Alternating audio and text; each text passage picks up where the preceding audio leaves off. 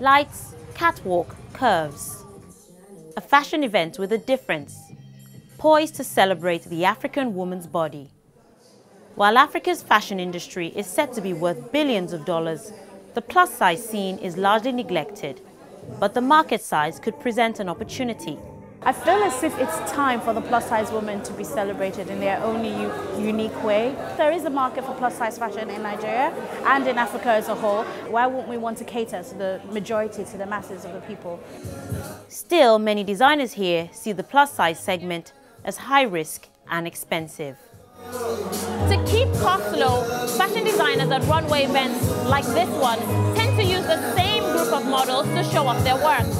Sizes are kept small, meaning that most of the women here struggle to get work. But some fashion designers are willing to take the risk.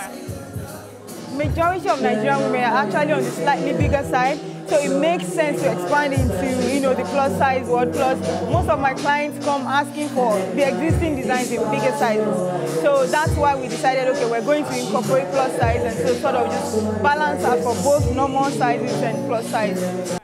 Some critics say that the industry sends out the wrong message. The World Health Organization estimates that 40% of the women in the world are overweight or obese. The plus-size industry could be seen as glamorizing health issues.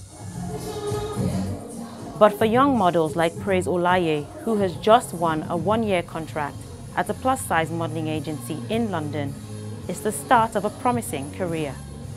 I lost hope at first because I was big and plus size people were not actually appreciated in Africa.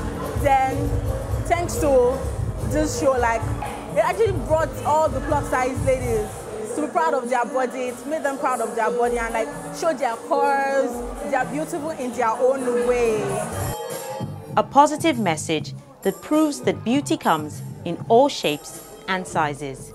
Didi Akinyelure, BBC News, Lagos.